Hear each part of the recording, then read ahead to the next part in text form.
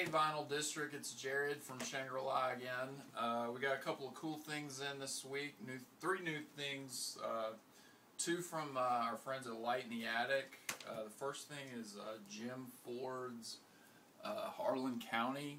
This is really cool, kind of like country funk, like Tony Joe White. If you like Tony Joe White, or say Amos Moses by Jerry Reed.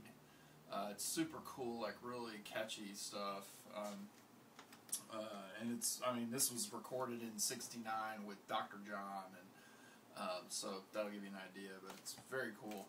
And even better is this new compilation on Packy Axton, who was kind of maybe a more minor light from Stax, but he's really important because he was one of the founding members of the Marquees with Steve Cropper and Duck Dunn. Like, I think, yeah, there's Steve Cropper right on the cover. Very early photo of him right in front of the old satellite record shop where the Stax Museum is now.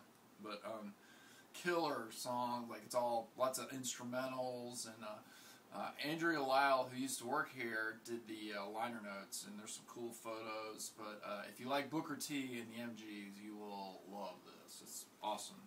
And last but not least is my own record. I'm in this new band called the Wuvbirds with my wife and Kate and Corey Crowder, and this is our new record. And it's there's two songs, and they're both original, and we're selling them for $5, and I don't know how to describe our band other than I don't know. There's two girls. I mean, we're two girls, two guys. We all sing. We do lots of covers, but these are original songs. And come and check it out.